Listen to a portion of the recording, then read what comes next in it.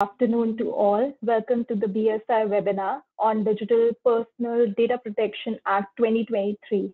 We are delighted to have you all here today with us. I am Aprajita Singh, a marketing executive representing BSI India. Before we start this webinar, I would like to lay some ground rules for our audience. You have joined the webinar in the listen mode only, and you are welcome to ask as many questions throughout this webinar using our question box. We will answer the question in the Q&A round at the end, and any we don't will be answered after this webinar. We will be sharing the recording with you all, and I would encourage all of you to participate in our upcoming polls to have your say and bear with us if there are any technical difficulties. We will fix those as soon as we can. In today's digital world, personal data protection has become more crucial than ever before. The Digital Personal Data Protection Act 2023 is a significant milestone in addressing the concerns and ensuring the privacy and security for our personal data in the IT sector. To guide us through this act, we have two distinguished speakers with us today. Let me introduce to our first speaker, Mr. Ravindra Narayanappa, who is the General Manager of ITES BSI India. He has worked in information security sector for 22 years, taking care of network infrastructure and software application ranging from design, development, and maintenance. He has been working with BSI for 9 years as the head of the IT sector certification for India. Our second speaker is Mr. Dheeraj Saxena. He is our subject matter expert for various best practices in IT sector. He is an auditor and the master trainer for multiple disciplines such as IT service management, information security, privacy, business continuity management, risk management, and corporate integrity management. His total experience exceeds 30 years, out of which 18 years are invested in IT-enabled services industries for leading the IT operations, governance, risk, and compliance, and technical pre-sales management. So let's get started. Over to you, Ravindra. Thank you, Aprajita, and good afternoon to all of you, and welcome to this session on DPDPA Act. We have, as per the agenda, initially the introduction, speaker introduction is completed, and we have BSI introduction. Then Dheeraj is going to talk about the next agenda item on new data protection bill highlights, why organization needs such a systematic approach for data privacy solution and protection, and how the ISO standard 27701 will help you to meet the requirements of Data Privacy Act, and a roadmap to the organizations to implement, and those who wants to get certified. You will have the details provided, and lastly, we take the question and answers. Please provide all your questions in the chat box, and where possible, we'll pick up those questions and answer, and some of them I'll try to answer.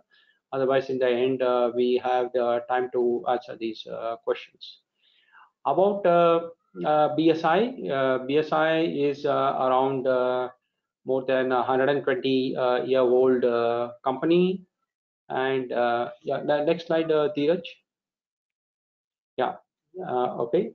And it is incorporated by Royal Charter by the British government, where we reinvest the profits to invest on the progress and to increase the trust between various stakeholders. We help the organization to achieve their goals and grow sustainably while balancing the need for profits as well as needs for planet and its people. See, ultimately, we help the business and society to thrive together in this increasingly digital and more sustainable world. Next slide. So, as a trusted catalyst for change, we bring together leading thinkers, subject matter experts, innovators, and practitioners to create the best practice standards and the regulatory frameworks. By implementing and certifying against the standards, regulations, and conscientious best practices, so we are a catalyst for a positive change creating an enduring legacy of improvement for our clients, their customers, and society at large.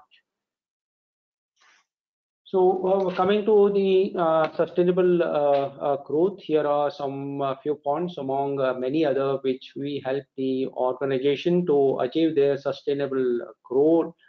In this, we have GHG emission, water and waste management, ethical supply chain, sustainable infrastructure is some of the points which I have mentioned.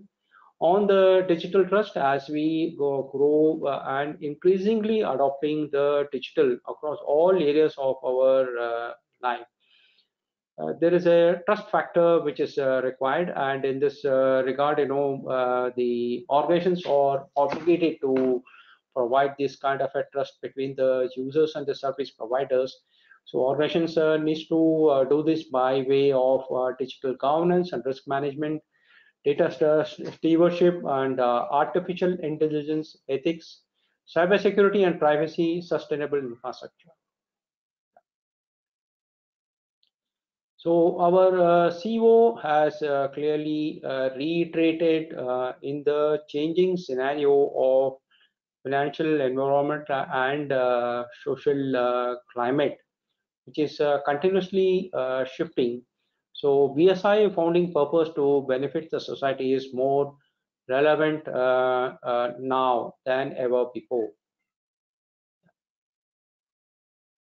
So among the service and the solutions, what we have to our customers, to begin with, we have a knowledge solutions, knowledge sharing solutions, as well as developing the standards, the best practices is one of the area.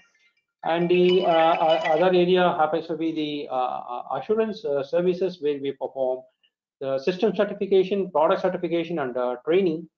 And next is on the regulatory services, where especially the medical devices which are highly regulated, we provide services to meet those regulatory requirements. And lastly, there is a separate consulting services which help in providing you the kind of a gap assessment or verification assessment, advice, implementation, and continual improvement. So we have a good global presence worldwide with almost we have 87 offices operating from 193 countries with 5,000 plus colleagues and 84K clients. So with this, this goes a long way in terms of how our partnership approach are helping clients to adopt the best practices to meet their business goals.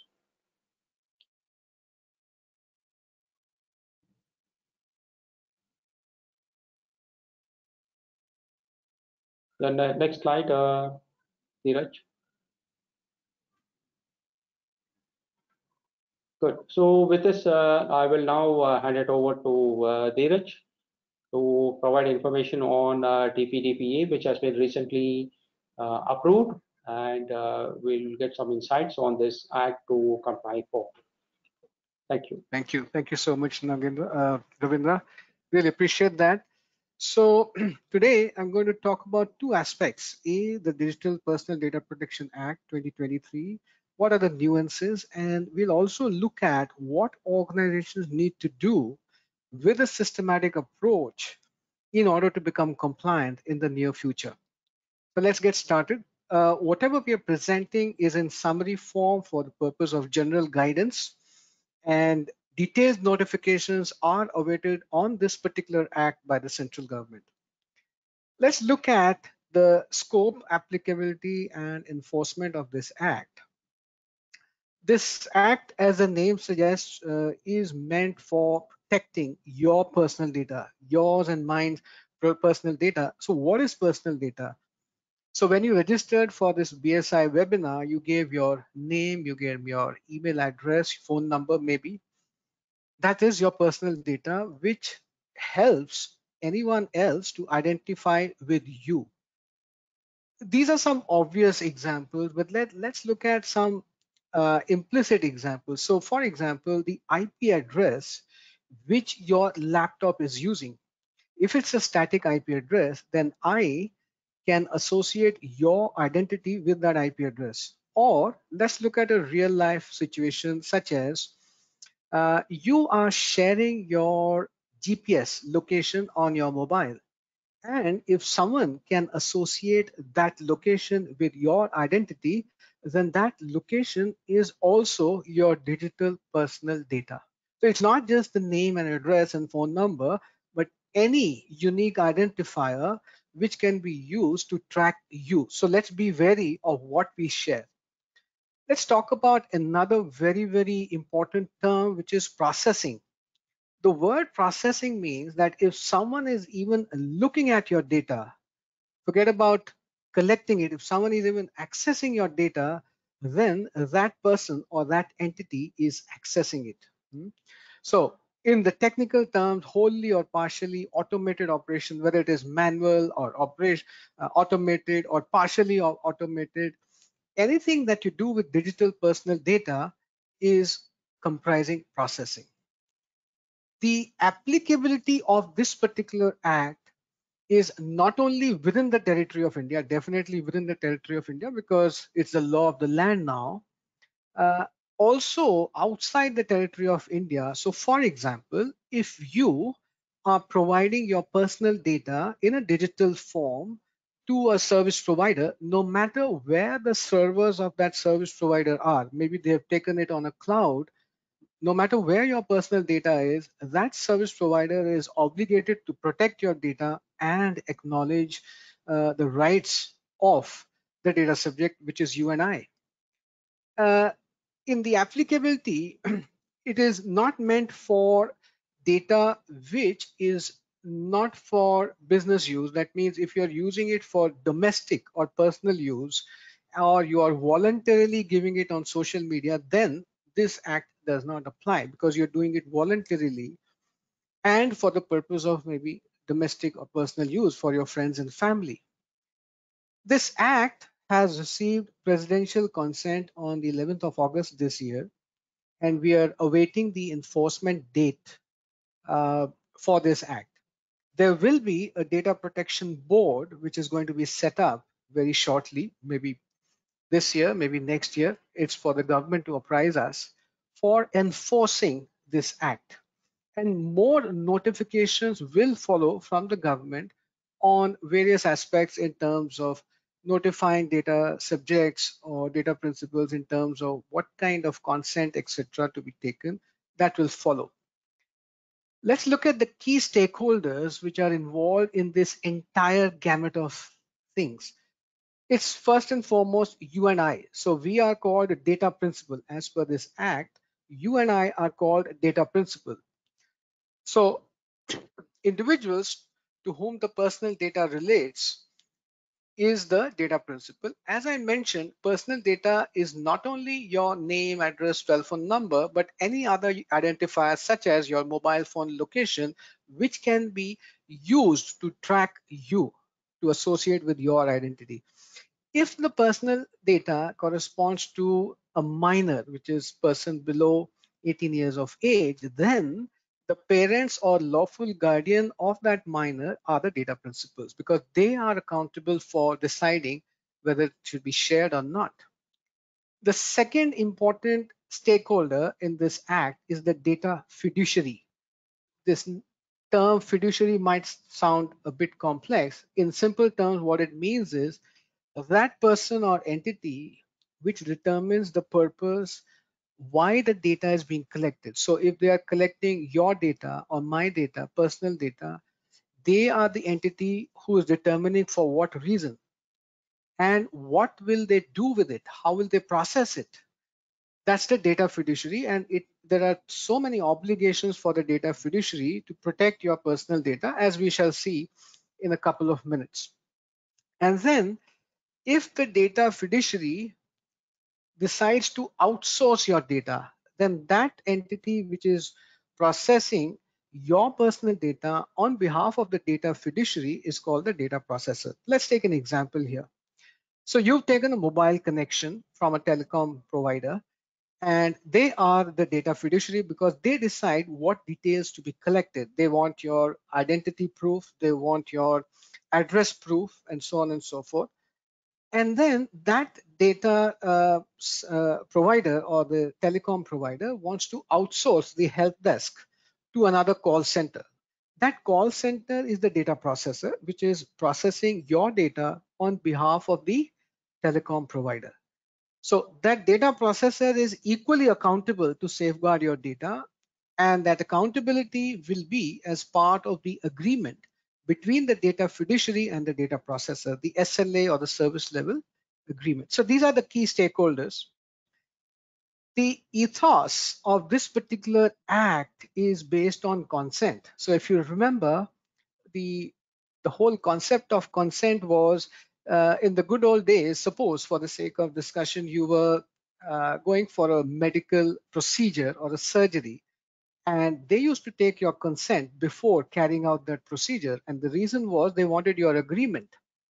And in that consent, they used to specify very, very clearly what purpose they're going to operate on you, what will be the consequences possibly, and and then unless you agree, they can't do anything. Now apply that same logic to the consent, which the data fiduciary has to take from you. You are the data principal. The data fiduciary, say for example, again, your telecom operator with whom you have subscribed your mobile connection, they need to obtain a very specific consent from you, the data principal, before processing your data.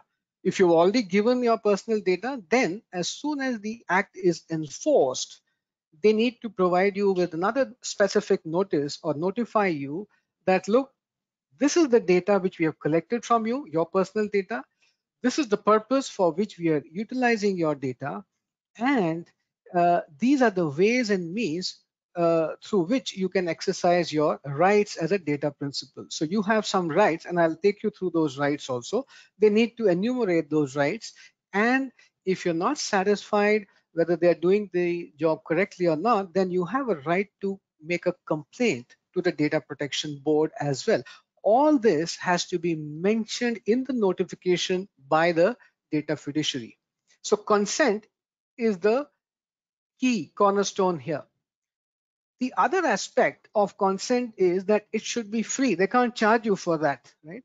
It has to be very specific. That means they have to specify for what purpose they need your personal data, and they can't infringe that purpose. So for example, if your telecom service provider is taking your personal data for the purpose of subscription to their network, they can't possibly use it for sales and marketing. They can't share it with any other entity because the purpose is very, very specific. And then it shall be unconditional. They can't put conditions on that consent. And it has to be in very, very clear language, unambiguous. There should not be any legal jargon. In fact, as per the Act, uh, the data fiduciary needs to give you the option of reading and understanding that consent in any of the languages specified in our constitution. So that's a humongous task for data fiduciaries, that suppose your local language is Marathi for the sake of discussion, then you need to have the consent in that language so that you can understand it. It should be very, very simple, unambiguous, no legal jargon here. And it should specify the purpose. So, and the third aspect is that if you, the data principal, want to withdraw the consent at any point of time, you have the option to do that, and with comparable ease. So the ease with which you gave your personal data in the first instance, same amount of ease with which you can withdraw it. Obviously, then the data fiduciary will obviously cease to provide you the services, but you have the right to withdraw it, and then the data fiduciary is obligated to stop the processing of your personal data by taking it out of their production systems within reasonable time. So let's look at some illustrations. In each of these illustrations, wherever you see the letter X, that means you and I, and wherever you see the letter Y, that's the data fiduciary or the data controller. Now let's look at the first example. So X, which is you and I, gave your consent for the processing of your personal data to an online shopping app or website. So this is for enthusiasts of online shopping like you and I, and we have given our consent for processing our data. Obviously, we would have given our address, phone number, etc. Now, when the act commences, this data fiduciary Y give a notification to all of us via email or in the in-app notification or any other effective method for describing what personal data they have and for the purpose which they are using your personal data. So they have to do that. Let's look at another illustration. And this talks about purpose limitation and data minimization. Remember, I mentioned that the purpose has to be very specific. They can't use it for any other purpose. If they do, then they are transgressing or contravening the act. The other thing is data minimization. That means they can't just ask you that, okay, give me your Aadhaar card number, also give me your PAN card, and so on and so forth. They have to minimize it. If one document itself is adequate for proving your identity and address, then what's the need for more documents? So let's look at this example. X, which is you and I, downloads a telemedicine application on our mobile phone. Now, obviously, before you can start working with this application, as part of the installation, it asks your consent. And it asks your consent for the specific purpose of processing your personal data for telemedicine services. By the way, if that application also wants to access your mobile phone contact list, now, why do they need that data? They need just your contact number. Why do they need the details of all your relatives and near and dear ones? So since the phone contact list is not necessary for making available the telemedicine services, this consent shall be limited automatically to that personal data, which is your personal data for telemedicine services. They can't access your phone list. They can't access your location. Why is that needed? That's called the principle of data minimization, which all these data fiduciaries need to adhere. If they give you or if they take your consent in such a way that that consent limits your rights, then that's a conditional consent, and that conditional consent is not applicable, it's not valid. So consent should be unconditional. So let's look at this example. X, which is you and I, buy an insurance policy either from the mobile app or a website of Y, an insurer, and you give your consent for processing your personal data, maybe which includes your family member details also, for the purpose of issuing the policy. In that consent, suppose for the sake of discussion, they want you to waive off or forego your right to file a complaint to the Data Protection Board, then that condition is not applicable. And that waiver of right to file a complaint shall be invalid automatically. So they can't contest it. So I think good provisions for protecting the data, personal data of the data principal. And then, as I mentioned, you can withdraw your consent anytime. So if you've already given your consent to an e-commerce service provider, now you want to withdraw it, then they need to acknowledge that request of yours within reasonable time and stop processing your data, of course, after processing or delivering your existing orders, which you have already processed. So these are the, I think, features in the interest of the data principle. Let's look at more specific examples of the data fiduciary or the entity which is collecting and processing your data.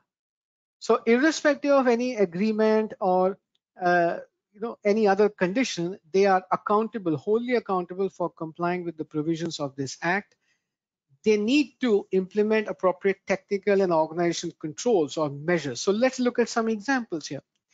Technical controls can be role-based access control within the organization itself. So for example, if an organization like a telecom service provider is collecting your data, why should their sales and marketing team or HR team have access to it? They cannot. So role-based access control is one example of a technical control. Another example could be encrypting your data. While transferring your data from one location to another, they need to encrypt it. And these are just examples. Let's look at some organizational measures. So organizational measures could be a policy related to privacy, having objectives related to privacy, roles and responsibilities defined within the organization with respect to privacy, some kind of a data inventory being taken, then a governance mechanism. These are all examples of organizational measures. So who needs to do this? The data fiduciary. They need to acknowledge and implement the rights of data principals, which is you and I. So if I give them a request for erasing my data, not only do they need to acknowledge it and respond to my request in affirmative, but they also need to implement that. So how do they implement it? They take it out of their production systems and they stop using it. They maybe archive it. So it's no longer in use and they can't share it with any other entity. So another very, very important aspect which I discovered in this act is that if the processing of data is likely to cause a detrimental effect to a child or a minor, that's absolutely prohibited. They can't even process it. They can't even collect it. They can't even view it. They're prohibited from tracking and behaviorally monitoring the children, and they can't do any targeted advertising at them also, irrespective of consent being taken. It's not just possible, which is a good thing actually. Despite all these technical organization controls being in place, there are threats, and if those threats materialize, that means if there's a data breach, somehow the personal data of you and I is leaked or something happens, either by the fiduciary or the contractor, which is the data processor, then they need to notify not only the data protection officer, they need to notify not only the data protection board, but also all the data principals like you and I, that this has happened. This is what we are doing to contain the impact of this breach. And these are the measures which have already put in place. So they need to notify proactively within a specified period of time. I think we'll have notifications on all these aspects as to how many hours before this notification has to go to the data protection board and the data principals. So let's look at a question here. We've gone through so many obligations of the data fiduciary. We've talked about what are the roles and responsibilities of data fiduciaries, what are your rights. My question is, does your organization currently have all the policies, procedures, and governance structure to comply with this act? Remember, each one of our organizations is either a data fiduciary or a data processor, or both. But it applies to all of us. So let's look at that, and we value your opinion. So please do click on one of these radio buttons, yes, no, or maybe if you need more information.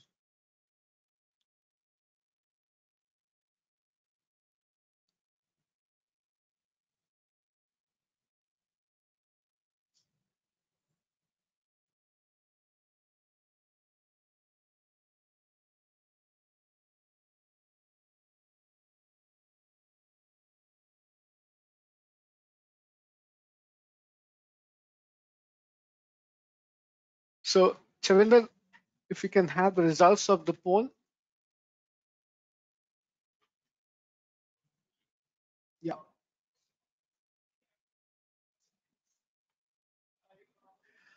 So yes, 45%, no 13, and maybe, that means sitting on the fence is around 43%. So around 56% need more information or more help to do this. All right. Thank you. Thank you so much, Chavinder. So let me just share my screen once again. Let's look at our rights and duties and data principles, the other side of the coin. So what are our rights?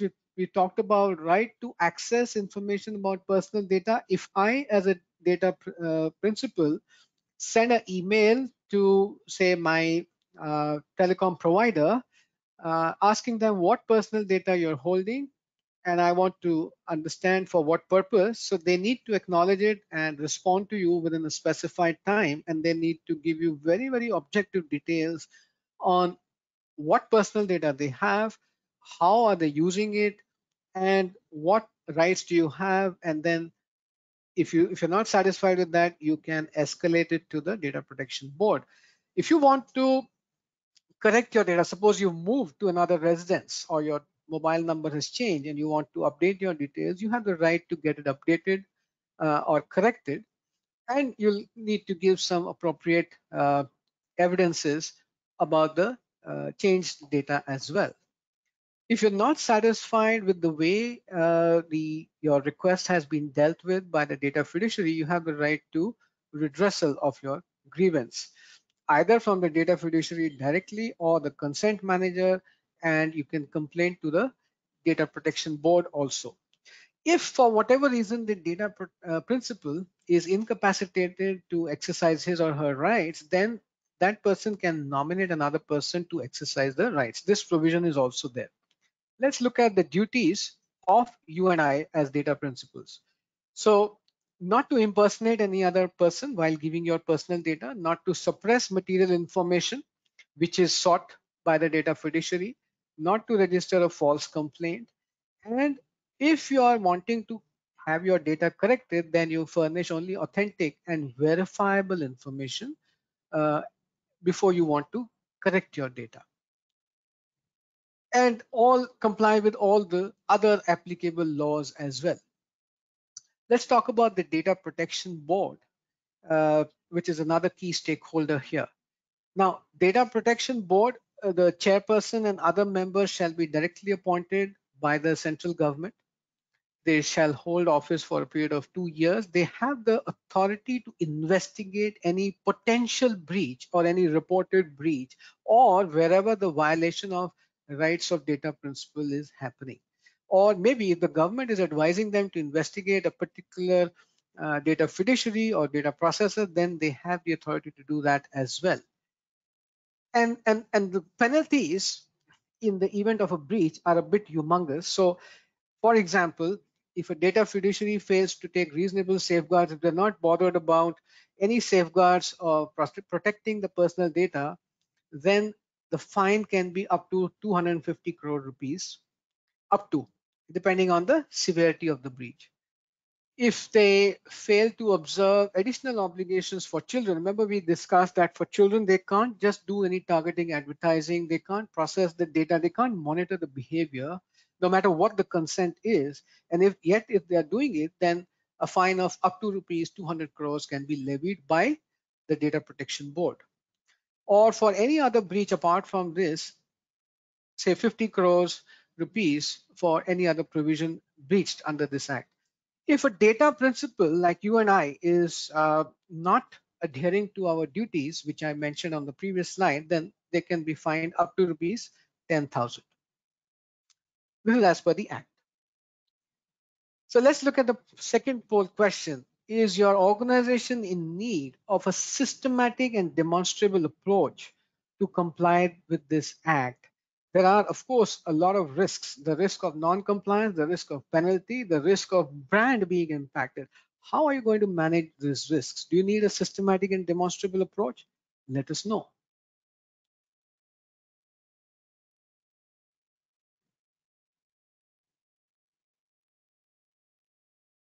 We value your input, so let everyone exercise their input.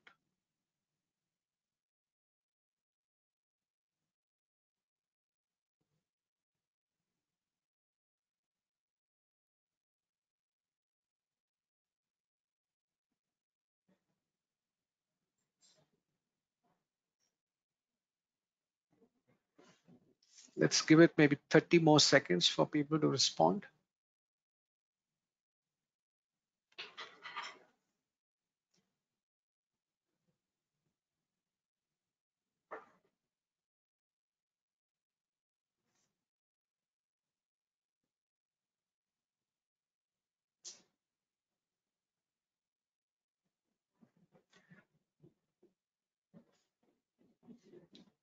All right, can we have the responses now?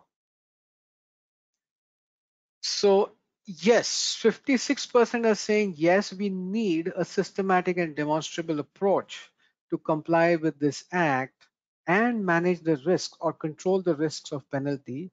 A very small percentage say no, they don't need a systematic approach. We'll be happy to talk to you also. And another 31% say maybe. Maybe we want to do a gap assessment and analyze what controls we have, are they robust or not. So 31% are saying maybe, let's look at that. We are open to that. All right, thank you so much, Chavinder. The reason why organizations need to have a systems approach, a systematic approach for data privacy, because it's not only a matter of the risk and compliance function to execute this and become compliant. Imagine your sales and marketing department, for the sake of discussion, is gathering personal data of prospective customers. They already have data of existing customers, and there's sending it left, right, and center, and it becomes uncontrollable for you to detect where it has gone. You need a very, very systematic approach across the board for all the departments. Let's look at this. Not only the systematic approach, but also that approach which is aligned with the data protection laws, whether it is the Digital Personal Data Protection Act or the European Union General Data Protection Regulation, the GDPR, or any other law, whether it is HIPAA or California Privacy Act. So you need to be in sync with the data protection laws, and this particular systematic approach should be a vehicle for demonstrating compliance to these data protection laws. It should be people and process based across various departments. So it's not only the risk and compliance team or internal audit team which is implementing this systematic approach, but every department, whoever is collecting personal data. Remember, every organization has data of other organizations. The customers, for example, sales and marketing is collecting that as we speak. HR has employee data. So at any given point of time, your organization is a data fiduciary also, and or a data processor. You are processing it on behalf of your client. Both ways, this act applies, and both ways, you need to do something about it. So how about an approach which can give measurable and demonstrable benefits? So for example, I, as a top management of my organization, suppose, want to look at how many responses from the data principals, which is our customers, have gone on time. How many complaints are there related to personal data? Is there a reduction in complaints? Is there a enhancement of customer satisfaction with respect to their personal data? How many requests have come to us related to erasure, and how have we complied on time? Or maybe what are the top risks and have they been mitigated or treated on time? Or maybe how many people have been trained in our organization? What's the percentage of persons who know what is data protection, what is their role and responsibility, and what are the consequences of not adhering to our privacy policies? All these answers can be given to you with a systems-based approach so that you know how good is good and where we are in terms of compliance. And then instead of reinventing the wheel, having another management system, having another team which is implementing that and auditing that, why don't we readily integrate these controls related to data protection with our existing information security management system, or ISMS? Most of the organizations in India and abroad have implemented ISO 27001, which is a globally acknowledged standard for information security. So that's the answer. And the answer is ISO 27701 meets all these criteria which I mentioned in the last slide. It is built on top of ISO 27001. So ISO 27001, which your organization may have already implemented, or even if you want to implement, you can do that and then extend those controls to data protection as well by meeting the requirements of ISO 27701. So 27701 builds on top of 27001. It's an extension to 27001. So you don't need to reinvent the wheel. You just have to take an incremental approach here. There is a lot of additional guidance for data fiduciaries and data processors in ISO 27701, which will help all these organizations like yours and mine to fulfill our responsibilities and become compliant with this act and other acts such as the GDPR also. And all these controls are basically policies and procedures for data fiduciaries and processors and best practices which we can follow. ISO 27701 has got a direct mapping with EU GDPR, which is General Data Protection Regulation, and our act, which we are discussing today, the Digital Personal Data Protection Act, is a subset of GDPR. So if it can meet GDPR obligations, it can definitely meet DPDP 2023 obligations if the organization is readily able to customize its existing policies and procedures. So incremental approach instead of reinventing the wheel due to ISO 27701. Let's look at the possible roadmap for going forward and becoming compliant to Digital Personal Data Protection Act. So let's look at 3 phases, 3 milestones. The first one being understanding, in which the organization determines its role, whether it is a data processor, data fiduciary, what are the application laws and regulations, what are the expectations of the stakeholders, such as your clients, such as your regulators. So determining the context is the very first step. Once you've done that, then where are we today in terms of complying with this act or complying with ISO 27701? So you need to understand the requirements of the standard, and that's where BSI can help you. And then you will be able to see what are the gaps and how to close those gaps. And then accordingly, you can formulate your training content for your implementation team, for your internal audit team, and for your end users. So it should be customized. The training should be customized for each role within your organization if you want to maximize the opportunity. Then you will also parallelly formulate privacy policies, privacy objectives, and it has to be a cross-functional approach. Remember, we were talking about it has to be across the board. It can't be just with the risk and compliance department only. Everyone, every department has ownership to comply with the controls and report on the effectiveness of these controls.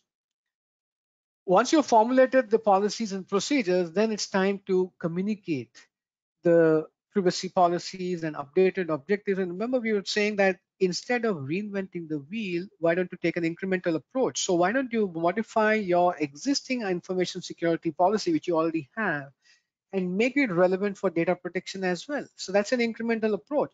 You already have a set of information security objectives. Maybe you can add some more on top of that, and those are privacy related objectives.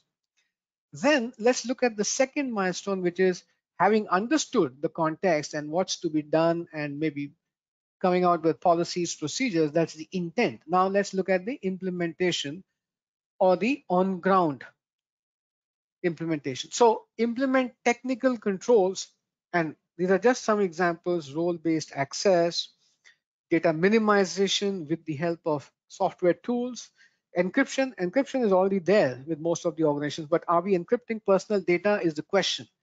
And maybe if and when you are erasing the personal data or making it unusable for production, then maybe you can anonymize it. That's another technique. So you can have software and tools and techniques for that as well. Then what about having an ongoing system or process of having the data inventory? So which department is collecting what personal data or has what data? For that personal data with each department, have they got the consent? Do they actually need it? How are they minimizing it? And how are they implementing access control within that department particularly? That's these are some of the objectives of the data inventory. And you can do risk assessment also in each of the department and assign process owners to be accountable for controlling those risks within their own department. So it's a cross-functional approach, not just one department. More procedural controls. So for example, building standard operating systems standard operating procedures while collecting the data, having a maker checker concept for personal data. If someone is collecting the personal data, is there another independent person who is actually checking whether whatever data was needed has been collected, or more than that has been collected, or there is some other transgression? So, and these are just some examples. There can be numerous procedural controls. Then legal controls.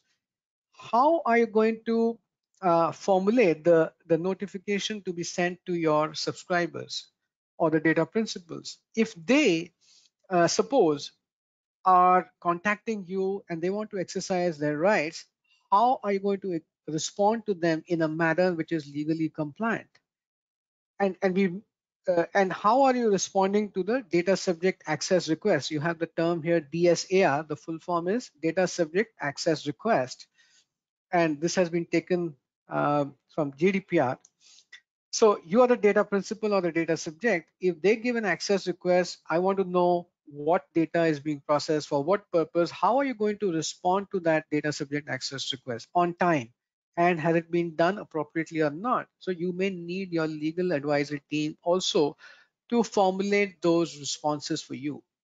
And then talking about other measures of effectiveness, how does a top management ascertain whether the whole privacy management system or data protection management system is effective or not? And these are just examples of some measures. How many data subject access requests have been responded on time? Is there a reduction in customer complaints? Is there a reduction in actual or potential incidents of data protection?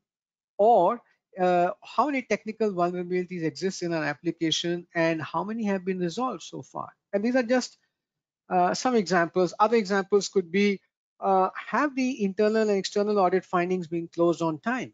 Hmm? How many trainings have been done and how many people are trained? Have they been assessed or evaluated for the training effectiveness? So many measures. And then once you've implemented that, then you conduct your internal audits, supplier audits, because most of you would have outsourced some data processing to your data processors. So those are your suppliers and business partners. Conduct your due diligence before onboarding them. Even after onboarding them, you want to carry on with the due diligence and conduct audits also. And then whatever gaps are discovered in these audits need to be closed. Senior management review, all these inputs going to senior management, because senior management intervention can help the organization build a privacy culture. Without the senior management intervention, the risk to the organization will increase, and you've seen the penalties which can be imposed. So without senior management intervention, the culture of data protection may not be successful in the organization. They need to walk the talk. They need to review it often in their existing review meetings, because we want to follow an incremental approach rather than building a new system altogether. So whatever existing reviews are happening by the top management, they can include some questions related to data protection as well.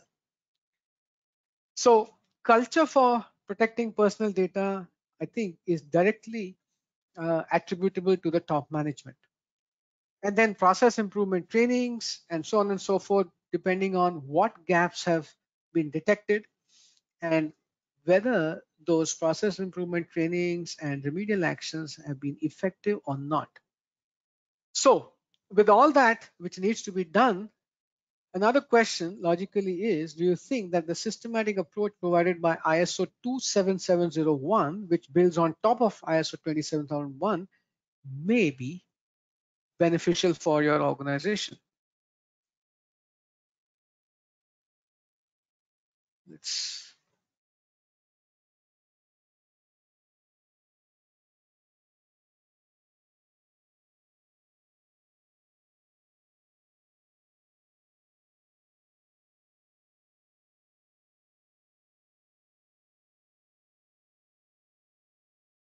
So we value your input. Please do let us know.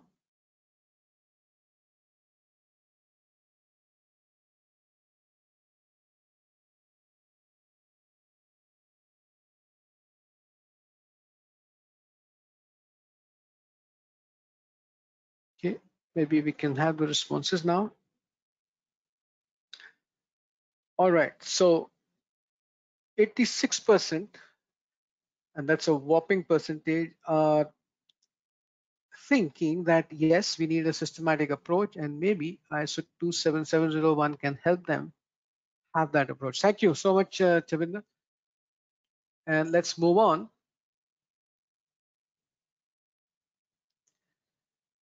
So if you need more information on trainings, gap assessments, you're welcome to contact us. And we're going to share this presentation with you. There's a QR code as well. And do let us know if you want to be contacted by a BSI representative. We'll be happy to do that. So over to you, Chavinder, for that. And let's quickly close that poll within 30 seconds in the interest of time.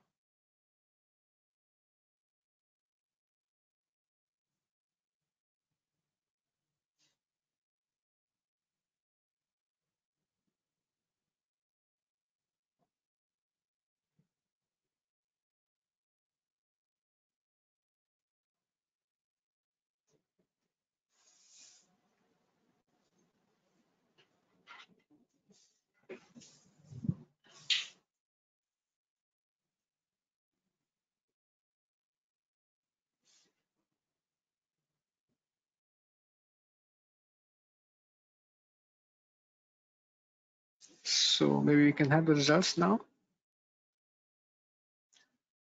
All right, thank you so much. We appreciate that. So I'm done with my bit, and I thank you for your time. So we can have the Q&A now.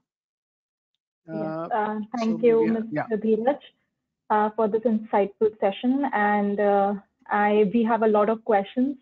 Let me ask you a few adhering the time.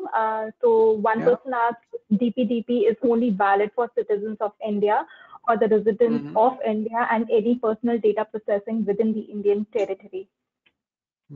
Okay, thank you so much for the question. So it is applicable to all organizations, whether international, domestic, who are operating within the territory of India. Point number one. Point number two, if any organization, even outside the territory of India, and I'm talking about data fiduciaries who are collecting our data, if they are collecting data of citizens who are within India, residing within India, then it applies to them as well.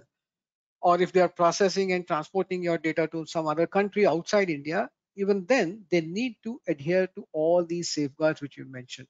Hope that answers your question. Aparajita, over to you. Yeah. Okay, so the second question is, okay, one person asked, will it be possible to get the slides? Yes, definitely. After the session, we will share you the presentation as well as the survey form. We would encourage you to kindly fill up that survey form and get the slides. The question is, data fiduciary is if processing data on behalf of enterprise, is the consent needed from each individual, or is it okay to have consent from at the enterprise stakeholder level or agreement? So the consent is needed from each data principal, each individual, to answer your question. Okay. Because only that individual can decide what personal data to be shared and for what purpose. Sure. Okay. The next question is, does pre-consent mean it is not chargeable, or does it mean it should not be given without any hesitation? Stop sharing. Yeah. Sorry. So can you repeat that question, please? Thank you. Sure, sir. One person asked, does pre-consent mean it is not chargeable, or does it mean it should be given without any hesitation? It should be given without any hesitation. And they can't charge express also for that. But to your point, to answer the question very specifically, without any hesitation, given freely, without any duress is the answer. Sure. One person asked if the government also covered as fiduciary? That's a good one. Yeah. So compliance to the Act applies to all government departments as well. There are certain you can say exceptions, that if the government is processing the data for the purpose of investigation or in the sovereignty of our country, then they may not acknowledge the rights of the data subject, but yet they have to protect the data. Hope that answers your question. Sure, sir. So next person asks, can an ex-employee of a company write to the company to remove the personal data, and is company obligated to do so? So the short answer is yes, and they will retain at least that much data which is mandated by law to be retained even after the person leaves. So for example, if the law says that you have to retain the data for 7 years, within 7 years the person has left, so then the law prevails. But then they have to remove it from their production systems and they can't use it for any other purpose. They just archived it because the law says so, that it says like that. And if for whatever government agency needs their personal data for the processing of provident fund or any other aspect, then it should be given only then. Sure. Okay. Thank you for that. The next question is, we are already compliant to ISO 27001 and PCI DSS standards. What more measures are needed to ensure that they are complying with DPDP? Thank you for that question. So I think the first step could be to become aware of the requirements of ISO 27701. And the simple reason for that is that ISO 27001 is a generic standard for information security, which includes personal data as well, but may not have specific controls in Annexure A for protecting personal data in terms of technical and procedural controls. 27701, which is an extension to 27001, is more focused on data protection, and it can be readily used to build on top of existing 27001 implementation, which you have already got in your organization. So my humble request is have a look at 27701, what its provisions are, and then you will become absolutely clear on what else needs to be done. Okay. I hope that answers your question. Thank you. And the next question would be, sir, is data encryption at common level in database needed, or basic disk level encryption and key-based data back? All right, that's a very good question. So my sense is, if encryption at the entire database level can suffice the purpose, then you don't need to go for more encryption. There's a principle of risk management which says, and this is very generic risk management principle which I'm telling you, the higher the level of risk, a given risk, the more the rigor of treating that risk. So if the risk is high, then maybe you'll put more compensating controls on top of this data encryption. So you'll have role-based access also, you'll give training and awareness also, you'll do monitoring and review also, you'll do internal audit also. These are additional controls on top of that encryption which you mentioned. Higher the risk, more the rigor of controls is the answer to your question.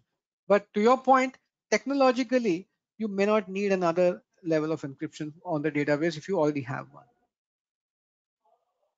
Okay, thank you. So the next question is, this act is very similar to EU GDPR. Are there anything additional or different from the DPDP Act?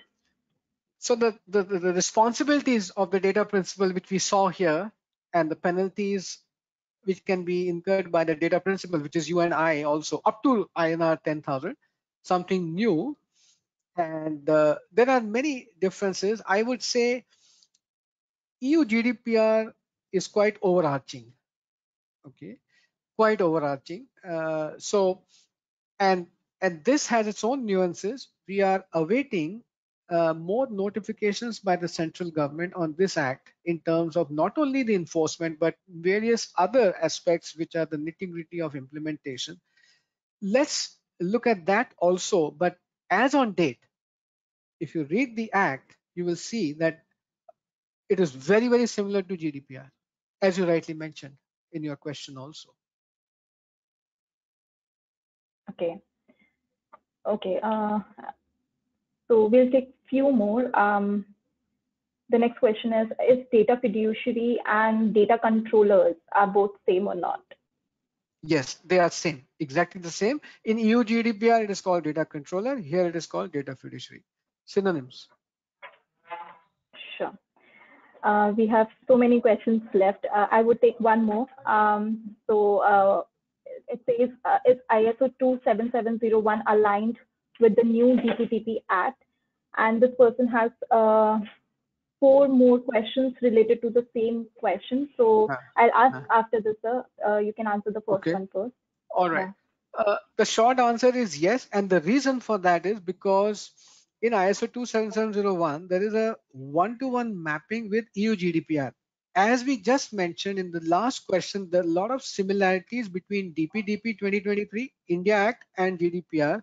Hence, ISO 27701 can be used to a large extent for demonstrating compliance to DPDP 2023 as well by molding your policies and procedures accordingly and looking at the context also.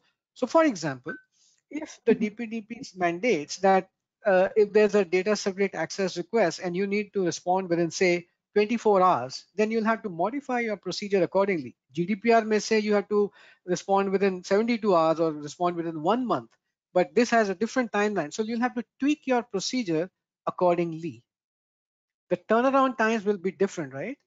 For both the acts. I'm giving just one example in terms of difference, but largely I'm saying to me, there are a lot of commonalities between this one and the EU GDPR. And maybe to answer this question objectively, if you can have a look at 27701, it'll help you. But the short answer is yes, to a very, very great extent. Okay. So the second part of this same question is, what if the personal data is collected on a piece of paper, such as the paper-based bank account opening form, and it never gets digitized? If it never gets digitized, then this act is not applicable. But let me assure you, it will get digitized. But theoretically, to your question, if it never gets digitized and never is the keyword, then this act is not applicable because it's applicable for digitized data only. Okay. So the third part of the same question is, does this act apply when the personal data is collected and processed in India is about foreign nationals? That's a good question. If you're processing data about foreign national who is not residing in India at all, then this act is not applicable. So for purely international BPOs, as an example, I'm saying, if they are already having a contract with their client outside India and they are processing personal data of citizens who are totally outside India, this act is not applicable. And it's mentioned in the special provisions also of this act. It's mentioned there. Okay. So the last part of this question is there any penalty for data principal and for what? Data principal, as I mentioned in one of the slides, up to 10,000 rupees if they are suppressing some material information which they are obligated to provide, or if they are impersonating some other person, or if they are making a false complaint, and so on and so forth. That means a breach of integrity is then can be penalized up to rupees 10,000 for the data principal. Okay. Thank you so much for the answers, Dheeraj. So we have still a lot of questions left with us, but don't worry, we will answer that questions in our mails and the PPT that we will be sharing you soon. And I would like to thank all the participants and the speakers for joining us here today. And all the participants will receive a link of this recording of the webinar and our available assets. As the resources. However, to get this great content, please, we request you to please complete the post-event survey form, and that will pop after you finish up this webinar.